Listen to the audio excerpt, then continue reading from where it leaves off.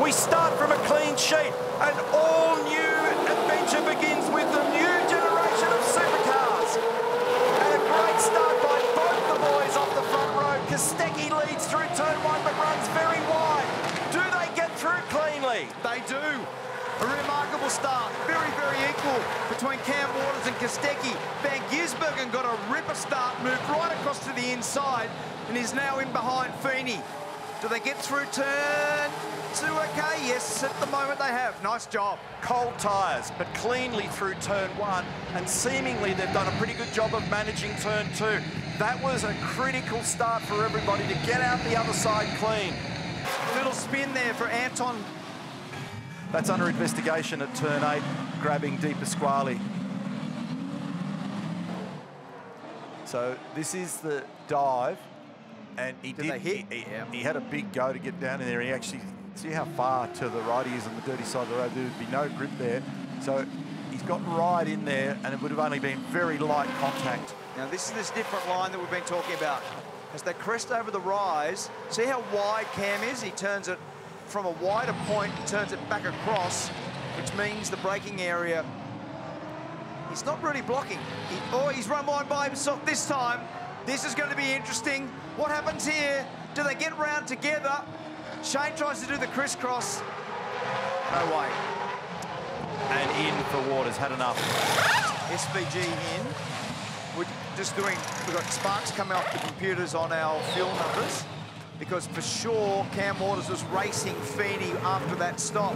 But I think that little mistake was a genuine mistake and popped behind. Now one of the things that's just happening there with Van Gisbergen is another car's just come out in front.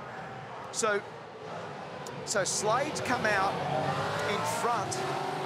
What happens here? So Waters gets a big run. He actually gave the wall a little rub on the right-hand side because he knew how important it is to fire up the hill. Oh, awkward moment for Macaulay Jones. Pizza Hut entry, just whacks that exit.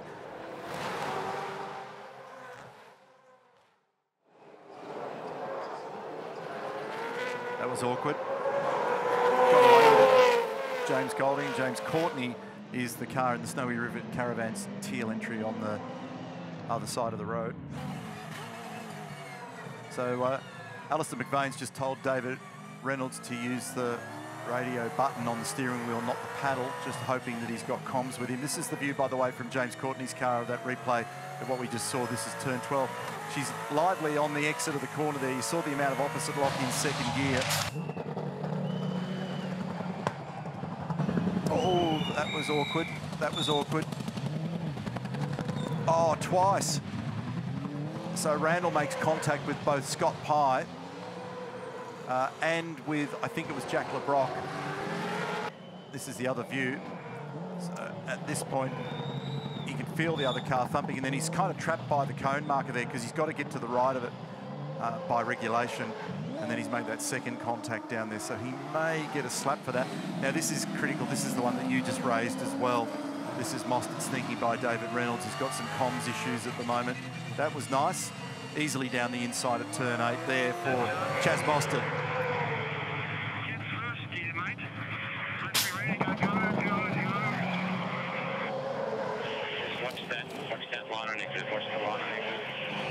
So he's got a handy lead over his teammate here. And yes, but that's the whole purpose of being warned on the radio, to make sure that you don't ask too much of the braking performance and the balance of the car going up into turn 2. I'm going to jump on here with Van Gisbergen. He's got a hefty lead, 4.6 seconds. He's got 1.3 seconds Brock Feeney over Cam Waters as well in the battle for second and third. So let's just stay on board, enjoy the sights and sounds of the new car.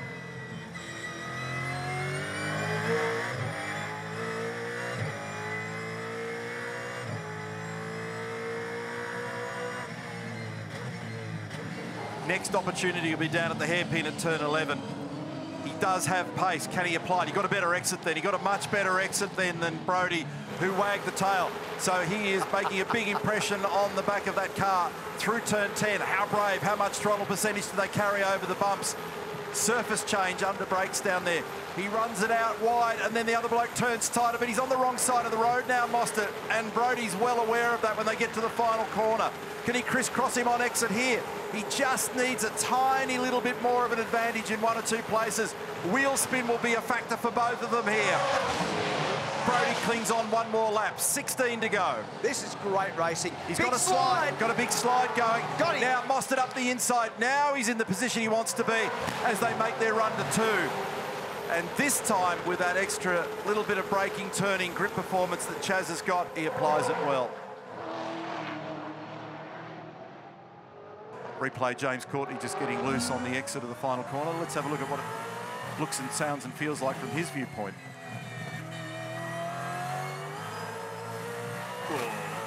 That's a pretty hefty tweak of the steering wheel and the steering arms. Down at turn 8, down the inside, James Courtney again gets a little bit of bulldozer action from Scott Pye, who sneaks on by in the Hino entry. Winding down the hill now for the last time, 160 kilometres an hour, short on Esplanade. Shane Van Gisbergen and the GM Chev fans and the Van Gisbergen and Red Bull fans will be enjoying this, negotiating his way through Hino turn 7, and then on the exit of turn 8. Done with the busy part of the racetrack now as he exits turn 9. Just gets to relax all the way to 220 odd kilometres an hour for the final run down towards turn 11. He's got a 14-second margin over his teammate. Pulls it up nice and straight, kisses that apex and slides it out the other side. He's got one corner remaining. Lines it up.